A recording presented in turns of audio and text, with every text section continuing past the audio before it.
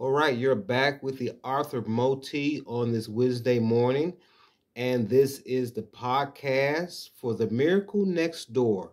So I just want to start off by giving the Heavenly Father praise and honor in the name of Jesus. And today's lesson is about putting God first, making God a priority in our life. And I am speaking from my moment with God and the relationship that I have developed with the Heavenly Father during my time of trial and tribulations.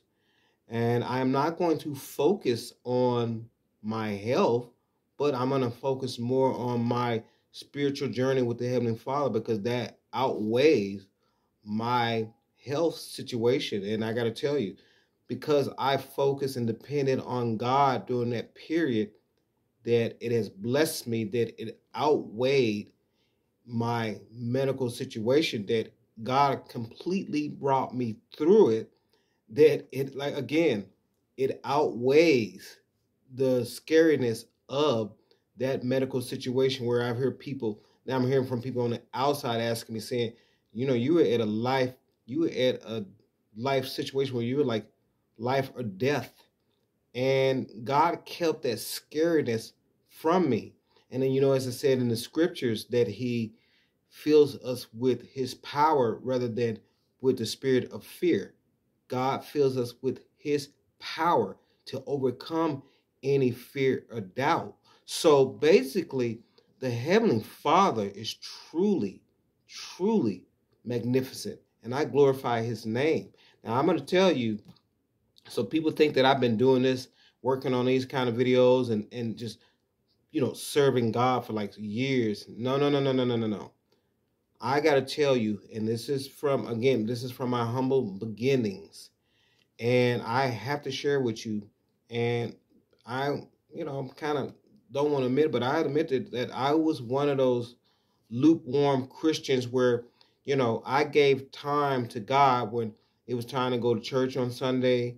When we have your, Wednesday night Bible studies, sometime I would attend, sometime I would, do it online, whatnot. And sometimes I just didn't. And sometimes it was, if I felt like going to church on Sunday, then I give God time if I went. And, and that I pretty much was just involved in the world more so than God. Even though I knew God, I have truly come to know God during this period of my trial and tribulations that now I cannot see myself without having God in it.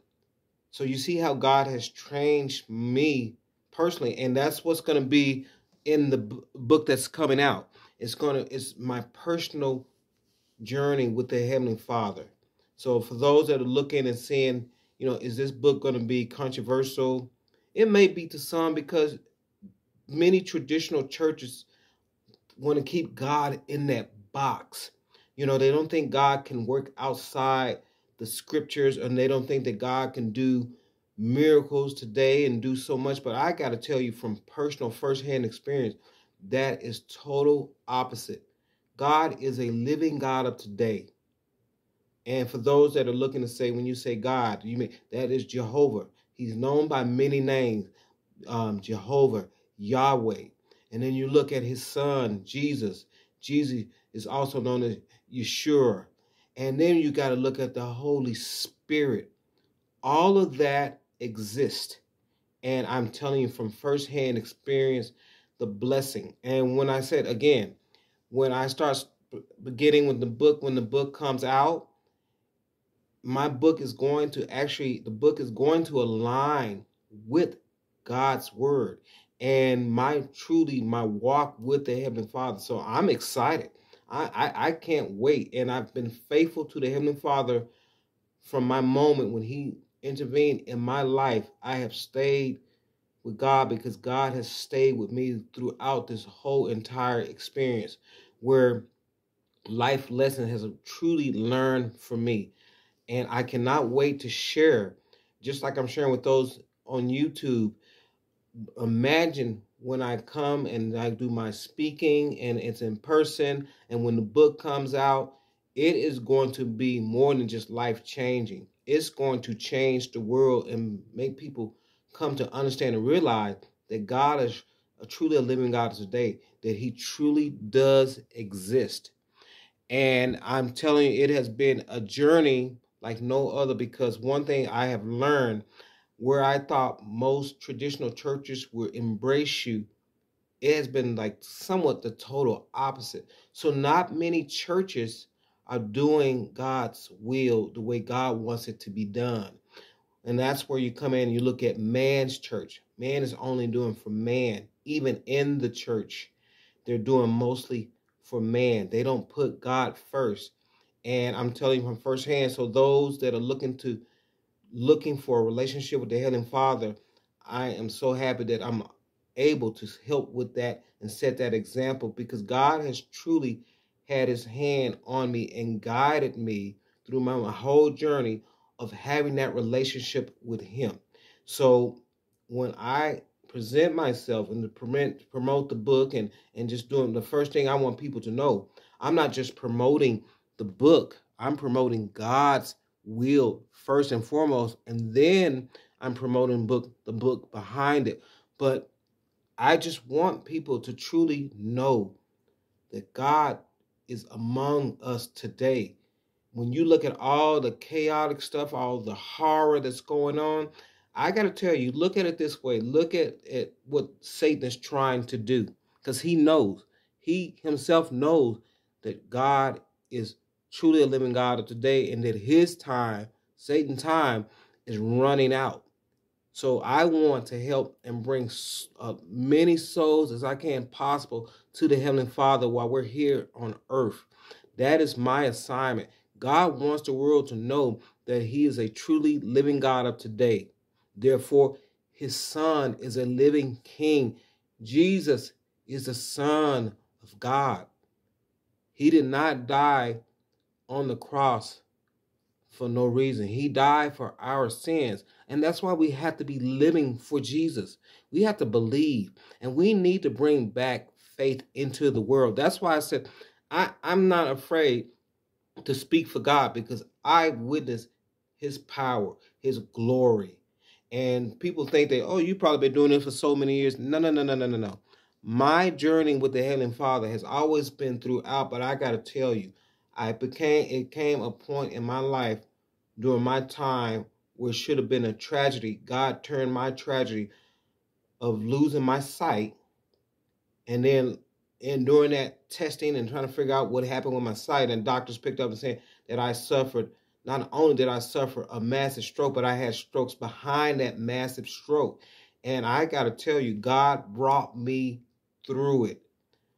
I am true living testimony. I am a true walking example of living and walking by faith rather than by sight, because I had no choice when I lost my sight. But you know what? Through my whole journey, God has spiritually opened my eyes where I see a lot more clear than I've done when I had 20/20 vision.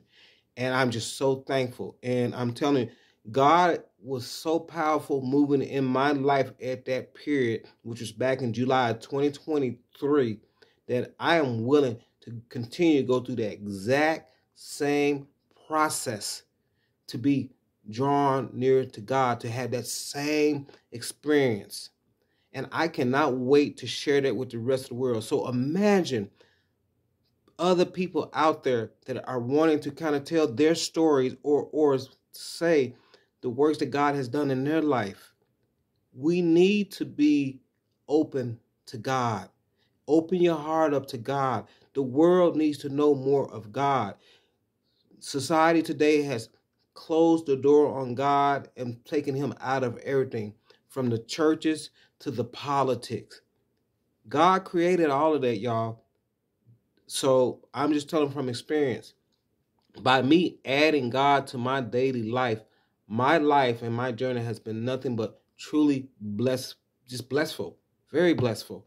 And yeah, there has been a lot of ups and downs, but you know what? God's will has overrode that. God has done more good for me than I've seen of bad. So I'm telling you, just being a vessel for the Heavenly Father, I can't wait to share my journey with the world, not with just with the book, but he's taught me so much and it's just that period that I've learned in any years of growing up in the church. And I'm not knocking churches, and that's what God has taught me. That again, I'm not in competition with man. What I am being is doing the will of God. I'm being led by the Heavenly Father. And that is far more greater than trying to please man.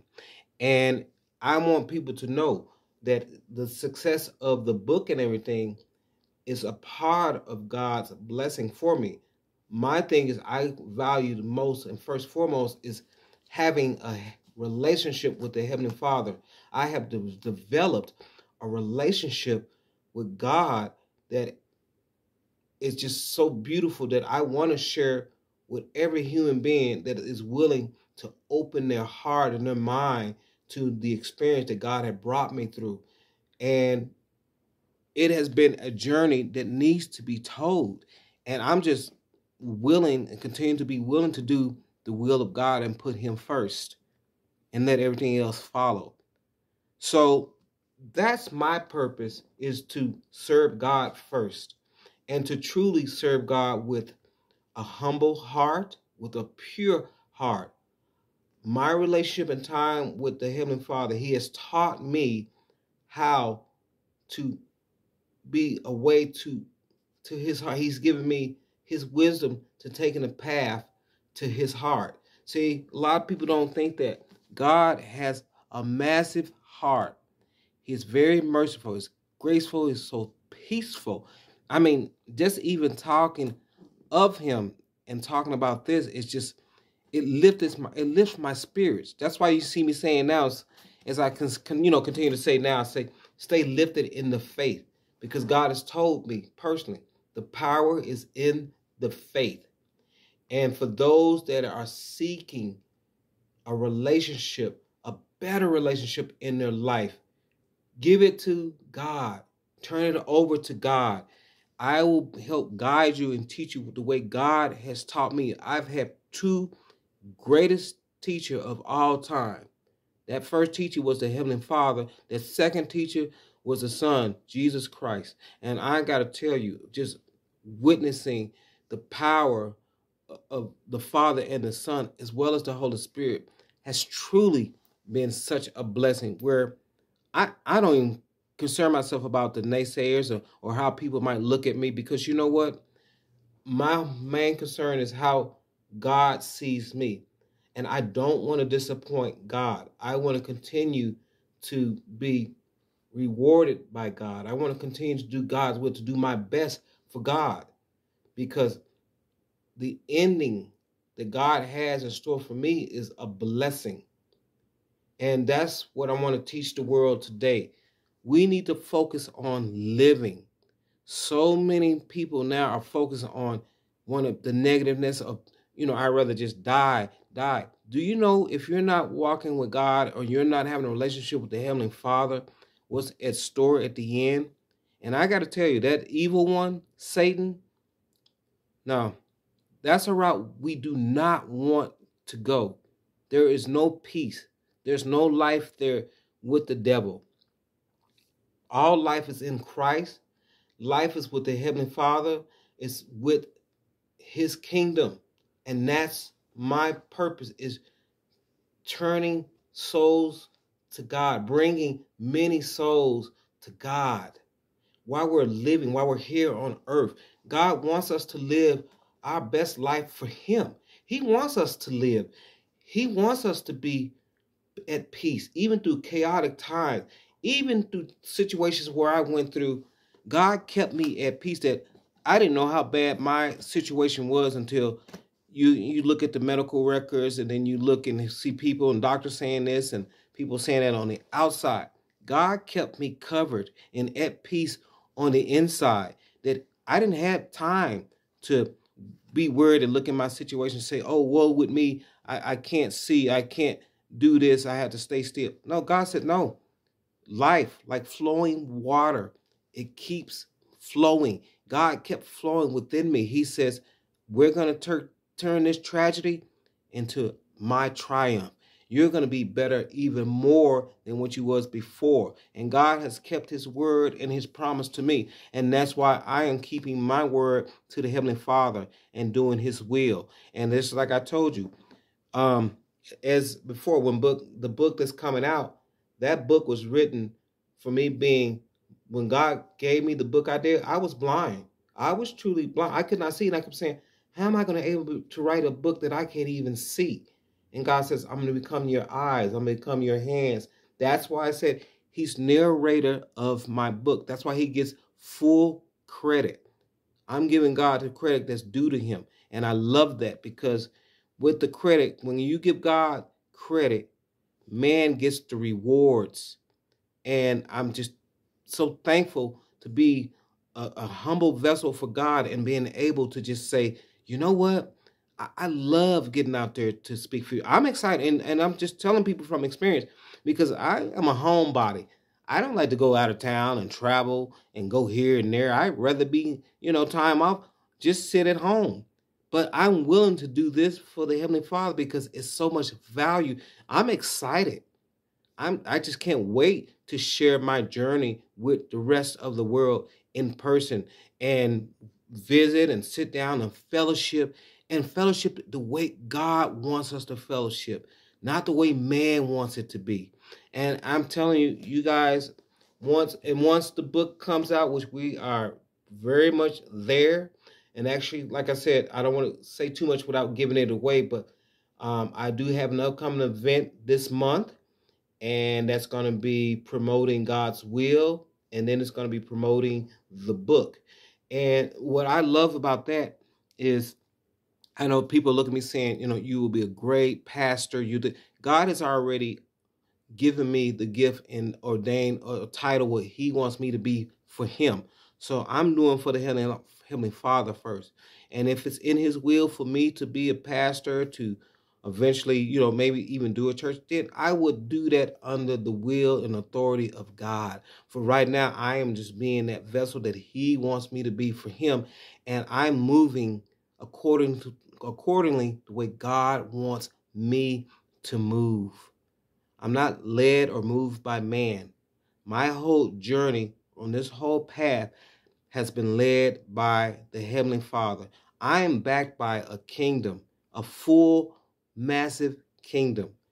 And I cannot wait to share my journey. And has it been more ups than down? Yes, it has, because with God, everything is uplifting.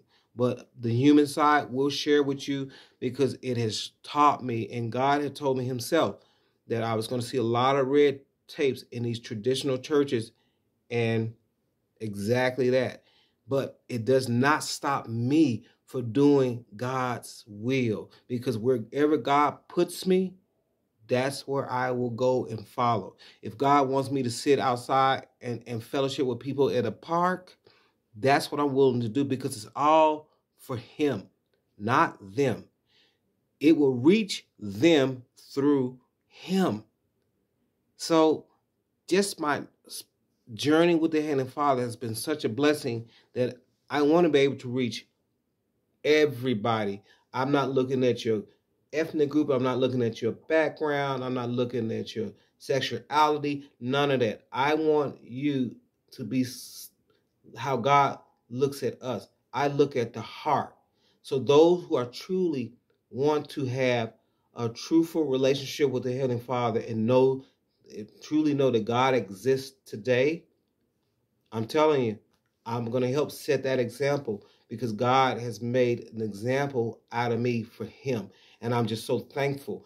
But I stay humbled to him, because I want to do his will first. But I want to be able to reach mass people. And the one thing I've learned is, not all churches, but certain churches I've come in contact with, I know they're closed doors upon people. And God is not that way. God does not close doors on us. He opens, he embraces us. Jesus was on this earth. He embraced everybody. He sat among the people. He didn't put himself above man, but he sat in fellowship with man, because the Father had led him that way. And to those prophets that came before me. And I know when God had put their hands on them, what they went through. Such a blessing. Truly a blessing. And this is what I'm speaking of today. And like I said, with the podcast, the video's a little bit longer, but I want to share the moment with you. And like I said, and I'm going to be doing many things to come for the Heavenly Father, and He's continuing to bless me. God has been stronger and given me strength to keep going. Where, somebody asked me recently, they said, is your health going to be up for you to travel? I've already got the clearance by the Heavenly Father.